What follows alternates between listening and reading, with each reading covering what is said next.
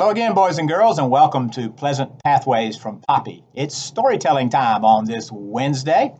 Today I have for you an old classic, The Emperor's New Clothes. This was written, believe it or not, way back in the 1800s by a man named Hans Christian Andersen. And he's got a lot of books out there. You might want to take a look at him and some of the things he's written.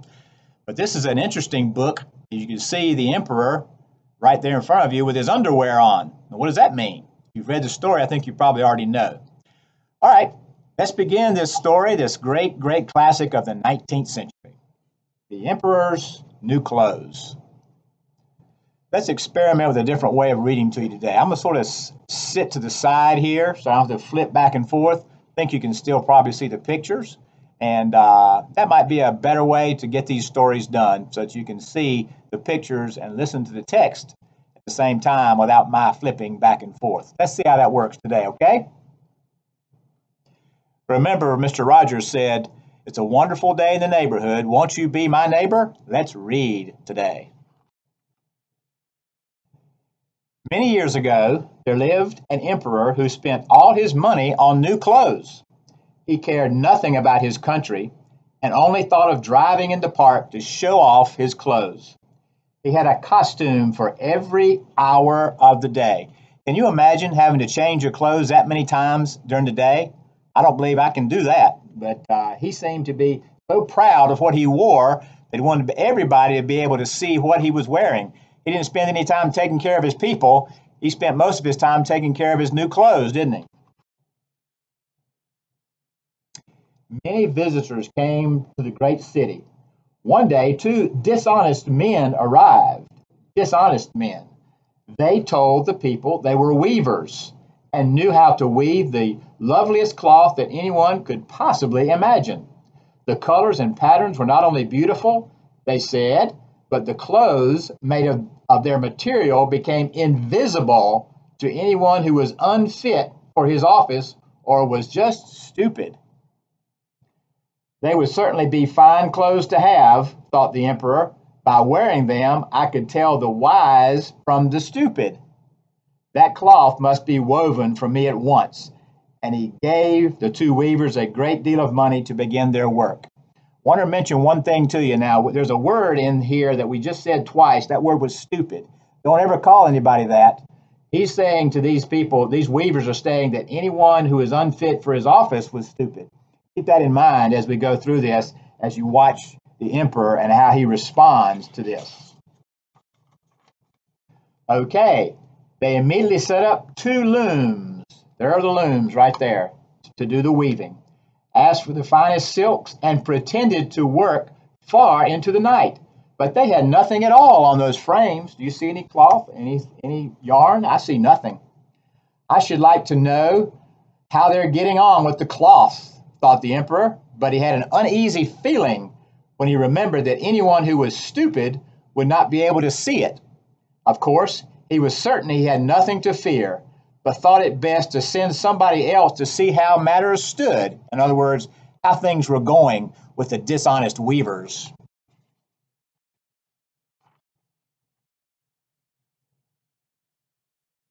I will send my honest minister to the weavers, thought the emperor. He can judge the cloth, for he has sense and intelligence. So the good minister entered the room where the two sat working at the empty looms. Mercy on me, I can't see a thing, thought the minister. Is it possible that I am stupid and not fit for my office? It certainly would never do to say I cannot see the cloth. Now, isn't that a beautiful piece of cloth? Asked both of the weavers.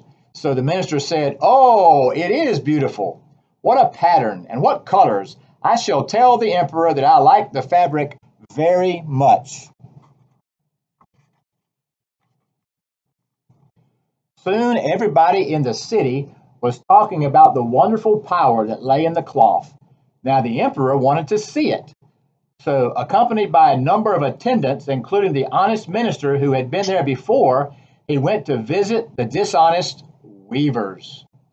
"Your Majesty, isn't it magnificent?" cried the minister, pointing to the empty looms.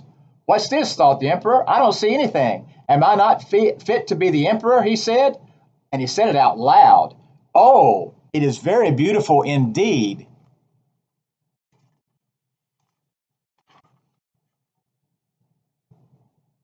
The attendants stared and stared. Yet, although they saw nothing, they all exclaimed, "Oh, it is very beautiful indeed." You see, these people were afraid to say they didn't see anything because they thought that people would have thought them to be stupid. So they just pretended to think they saw it and then reported back to the emperor that they did. So it gets deeper and deeper here, doesn't it? They advised him to have clothes made of this splendid cloth and to wear them in the great procession soon to take place. Everybody was perfectly pleased with the suggestion.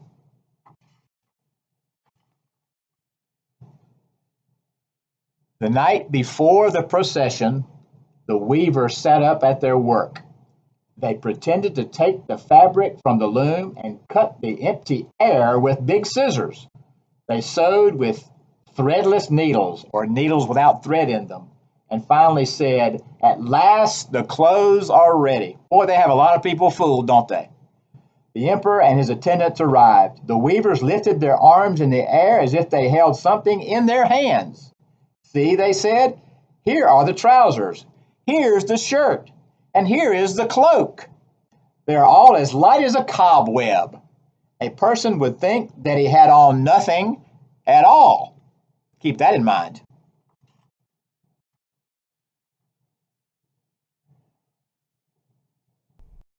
"Of course," everybody replied, but they could see nothing, for there was nothing to see. "Well, your majesty, now undress," said the weavers. "Then we shall put on the new clothes." The emperor took off his clothes. There you see him in his underwear. And the weavers pretended to put on his new suit. The emperor turned in front of a mirror to view himself from all sides. "How well they fit," said everybody. "What colors! What splendid garments they are!"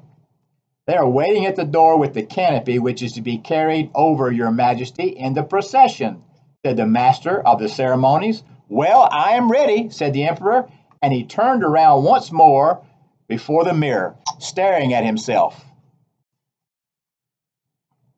He thought he was splendid. He thought he was very well dressed, didn't he? The attendants who were to carry the train of the cloak fumbled on the floor with their hands as if they were picking it up. They were even picking up the train behind him, the imaginary train, so that nobody would think that anybody in this whole township was stupid. Isn't that amazing how prideful they were? Then they walked along holding their hands high. They did not dare let it be known that they could see nothing. And so the emperor marched in the procession under the canopy, and everybody on the street and in the windows cried, "The emperor's new clothes are magnificent." No one would admit that he saw nothing, for that would have meant that he was unfit for his office, or that he was, again, this word, stupid.